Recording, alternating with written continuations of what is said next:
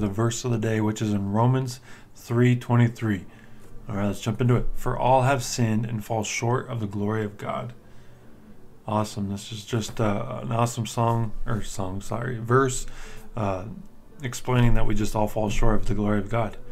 You know, Jesus is the one that came and essentially fulfilled that, you know, lived that perfect life, and, you know, we'll fall short of that glory. So we just, you know, but he loves us, you know, just righteousness through faith is the title of this. So awesome. Let's just talk about it and discuss it and see what God reveals. Thanks for joining us today.